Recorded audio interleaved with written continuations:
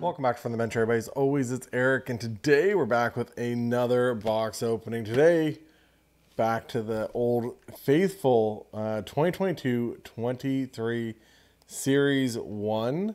Gonna see how we can make it with this box. I got one more after this too, and then I got a couple other boxes that are on the way that I think I got for a pretty good deal. This box is Matty Beniers, Matt Boldy, bunch of guys. Not Series 2, which is like Sapkowski and everything else, but this is Series 1, so still some good names in it. Matt Boldy being my favorite out of them. But yeah, we're going to turn the camera around, get right into it, see what we can hit from this box. The last year before we went to the new setup, the Bedard setup, which is the 3 hits per pack, and all that other good stuff that we have come to seemingly love. I know I do. It's just nice to, just more enjoyable rip. More cards per pack, less ripping. You're only getting more chance to get a cool insert. You get more inserts. Puts Upper Deck got to be more on their game when they put an insert in a pack. I feel like the inserts have got better over the last year compared to some of them. So see what we can get in this. Looking for, very hard to do, but looking for low numbered parallels, high gloss, and or exclusives or clear cuts of big rookies. That's what we're looking for. So if I could pull a high gloss of Matt Boldy in here, I'd be very, very happy. Jacob Markstrom, Igor, we get Kent Johnson in the rookie portraits. Nedeljkovic. Feels like this came out forever ago, because it did. But literally the cup for 2022-23 just came out, 2 weeks ago. So it's crazy that how much time had passed between, a Series 1 coming out and then, the best product for those people. Now everyone's like Bedard, everything else. Obviously had Platinum just come out last week, and then, you're comparing that to the other one. So we got debut dates of Spencer Knight. Like, his debut date was 2021. April 20th, 2021. We are in 22-24, ladies and gentlemen. So, and the cup for that player who made this debut back in 2021 just came out, September 2024. That is something. TJ Oshie, Justin Falk, Wenberg, a canvas of Kasperi Kapanen, Mackenzie Weegar, obviously now over on the Flames. Frank Hughes has retired now due to injury. Schmaltz and Timo Meier's been traded. So Schmaltz is the only one that's still on his same team there. That's, yeah. Again, I understand they're trying to get autos and they're trying to do all this and it's backups and blah, blah. Hopefully they're almost caught up now. But, yeah, it's just kind of funny. Jack Eichel, Clayton Keller, and defense mechanisms. I remember when I first pulled this card, I was like, is this a short print? It was not a short print, by the way. It's a Drew Doughty. I'm pretty sure it's still over in a box somewhere in a sleeve and a top loader because I, once again, wasn't sure what it was. So, Connor McDavid, DeBrincat, Nico Dawes. Next canvas is Blake Coleman. Put that in my insert pile. I didn't do it last show. I was really unorganized for the last show I set up. There's a vlog if you guys want to go check it out. But I didn't bring my value box. It's the first time in a long time I haven't brought a value box. Really wish I did. That's just, I kind of joke all the time. Nick Backstrom. He's been, I think he's been out really, maybe since this came out too, with injuries and stuff. I don't think he played at all last year, did he? I don't think so. But yeah, my value boxes of like inserts and stuff. Usually, like I said, I get them up for like 50 cents. Just all those inserts. Just not $1, not $2, just 50 cents. Go nuts. Go digging through the 4-row box all day long. See what you can find.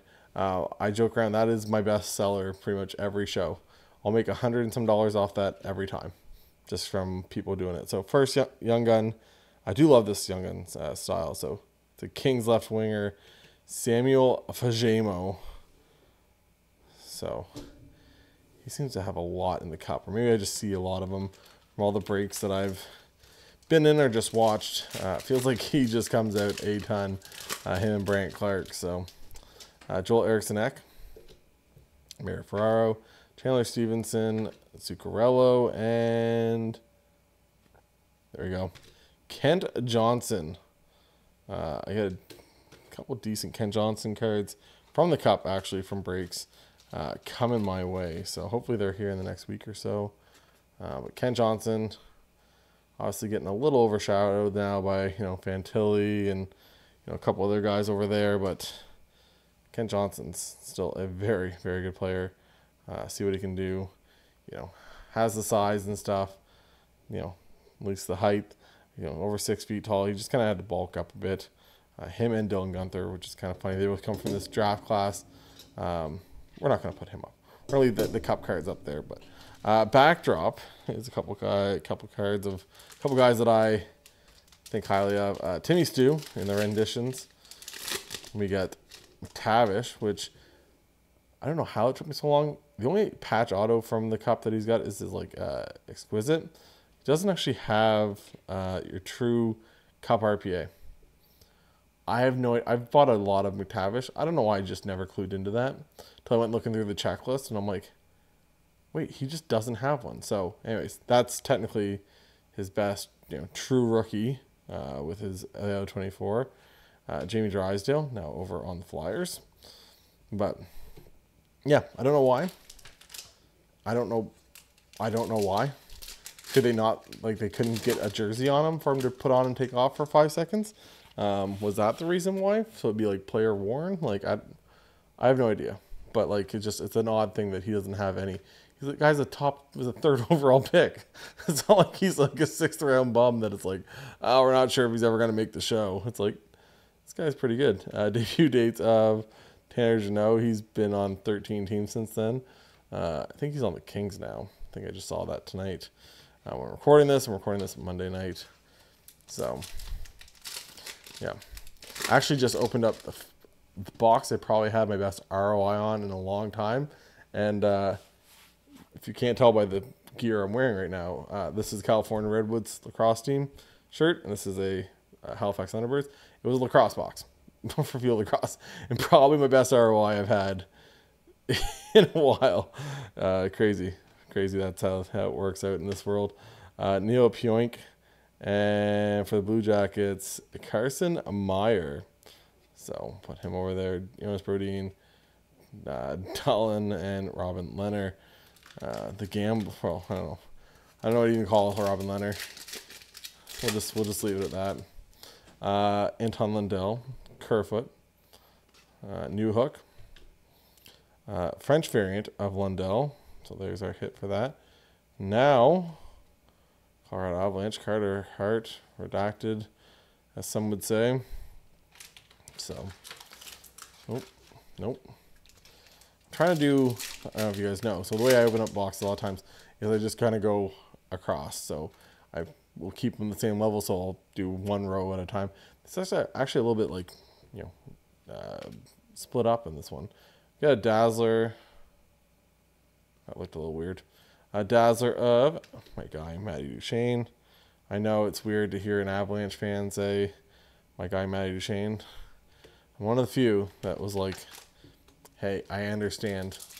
A lot of Avs fans were kind of upset. They're like, well, he didn't want to be here. He had to hear his name in the presses for 2 years about how they're going to trade him. Eventually, you're just like, just trade me. I'm tired of having to answer questions every 2 seconds about, if I'm getting traded or not. It's got to be hard on the guy. Dylan Strome, Tice Ekholm, Jeff Carter, and center of attention of Braden Point. Just picked up a really nice Braden Point. It's on my eBay. Also, I just posted it, I guess, on my Instagram. If anybody's ever interested in PSA 10 Red Prism Optic Auto rookie of Braden Point. Donato, Yossi, Middlestat, now over on Colorado, JT Miller. Yeah, I just feel like the new boxes, I guess you're also getting a young gun in every second pack. instead of, you know, a young gun in every, what would it be, every 4 packs. So it's just one of those things. It's like you feel like you're opening up a lot more. You feel like you're getting a lot more hits. Forsberg, Parayko, attacking zone. There you go. My guy, Gabe Landeskog in the attacking zone. I don't know if I've ever pulled one of these. These aren't that easy of a hit. So hopefully back this year. We really, really, really need him. So attacking zone of Gabe Landeskog. Why did I think this was a metal insert for some reason?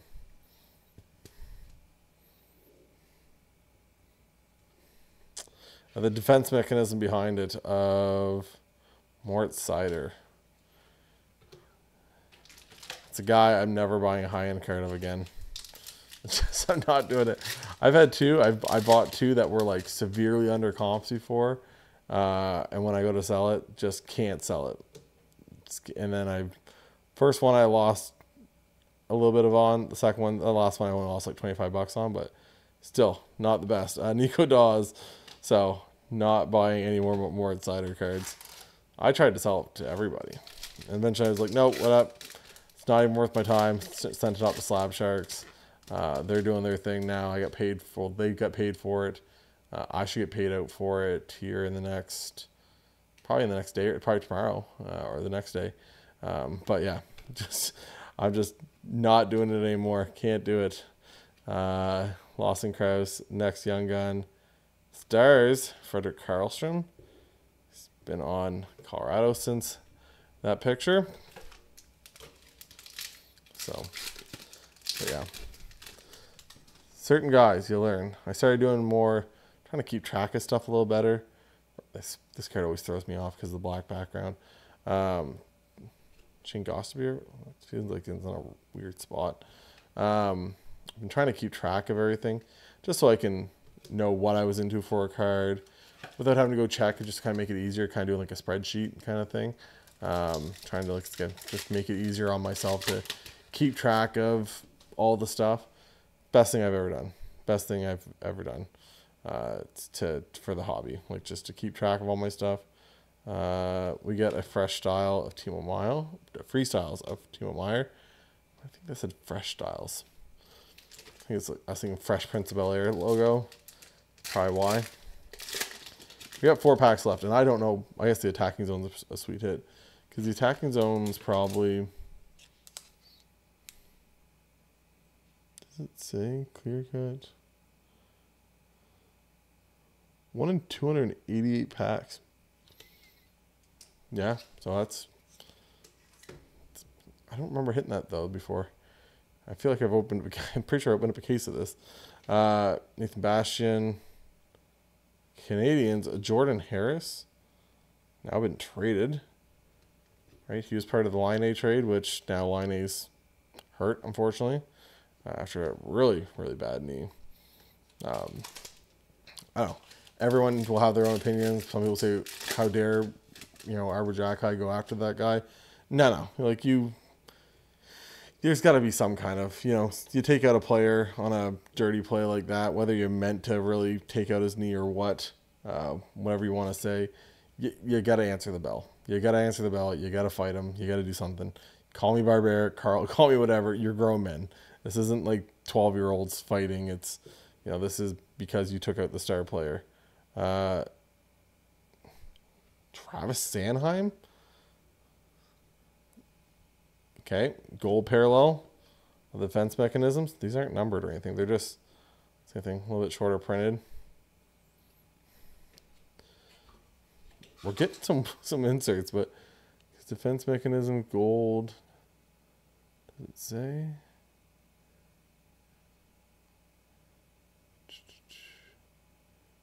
This is super interesting, I'm sure, for all of you. Yeah, he's probably like decent. But it's Travis Sanheim, so it doesn't even matter. I don't know why I was looking at that hard. We got what? 1, 2. We might still need 2 young guns, which isn't good because I was hoping for a parallel. And this would not give me a parallel young gun if that was the case. move the cards in the back. Vita Vanchek, and for Colorado, Ben Myers. Once again, also no longer on the team. How many of these guys are actually on the team still? Kent Johnson is. These two aren't. No. I don't think so. Maybe Fujimo. So we may went 2 for 6 for our young guns that are still on their team from a 2022-23 Series 1 to now in 2024-25. Getting ready for that. I think we just got a portraits. UC Saros. Nothing else good here. No Bedard inserts. No Bedard anything. I know it's not Bedard here. We did get Garnet Hathaway.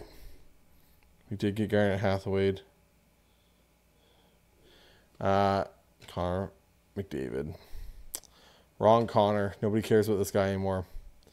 Connor McDavid. Nobody cares. If your name last name doesn't start with a B, nobody cares. So, yeah, definitely. I think I get these boxes for like a decent price. I think they're like $80 ship, tax, everything, maybe $90. So pretty cheap overall. Still nowhere near. Like I said, that's a cool piece for my PC.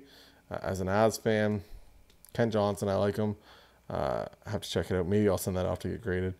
But not a ton of value in this whole thing, which is the problem with this set. Problem with a lot of boxes nowadays. And like these is so hard to hit any kind of like parallel. So before I used to get like, oh, we'll get an exclusive, you know, pretty much one per case or something like that. Not a chance anymore. Not a chance. They just printed so much of this stuff, but it's still a fun rip. Get doubled up on the Kent Johnson. So, like I said, we'll see what else happens. I got one more box for sure, and then I got a couple other different boxes coming. I'm telling you right now, the price stinks. Maybe I'll go grab an older box of Platinum, like a 2022-23. Maybe I'll grab this year a Platinum again or something like that. Cause I think I got the itch for Platinum. I opened up the one box of 2023-24. I don't really feel like opening another one at that $400 and some dollar mark. Just to put this out there, I had two friends that both opened up Platinum also. One pulled a Luke Hughes Seismic Gold auto and the Luke Hughes Pond Hockey. And another one pulled the Matthew Nye Seismic Gold non-auto. Or, sorry, not Seismic Gold. Golden Treasures non-auto. So, those are my friends' luck. This is my luck. Say hello to Ben Myers. So, I hope you guys enjoy this. If you guys haven't yet, hit the like, hit the subscribe. Follow me on Instagram. Check out the eBay store down below. I got to make some money back from this box. So I have a bunch of cards on there. You can also always send me a message on Instagram if you're looking to do deals. You know, I have no problem helping anyone out, you know, making a deal work that works for both of us, and kind of go from there. So hopefully you guys like it. Check out all those things. Check out the Card Ladder link down below if you guys are looking to sign up for Card Ladder, and always get all your comps that go back, once again, years and years and years. Not just your 2 months or 3 months that your 130 point has. The amount of people I've seen at card shows and stuff that have overpaid for a card, because they're like, oh, well, I didn't see couldn't find a last comp, but $40 seemed like it made sense, or $80 seemed like it made sense. And then really it's a $20 card from, you know, start of the summer that they just can't find a comp. You know, I see it all the time. Card Ladder for the $15. If you're buying and selling a lot of cards, it's the best way to do it. And yeah, we'll go from there. So hopefully you guys enjoy this. And for Eric from the bench, talk to you guys later. Bye, guys.